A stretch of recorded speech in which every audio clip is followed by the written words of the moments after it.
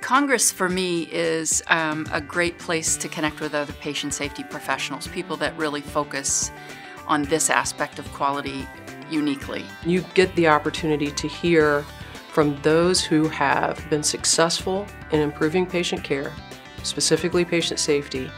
You get to hear from those folks and how they did it. I get a chance to really talk with other people who face the same kind of challenges that I do in trying to drive change, to drive activities and methods around patient safety, to get new ideas on things that other people are doing that we haven't tried. They're just a trusted source for me.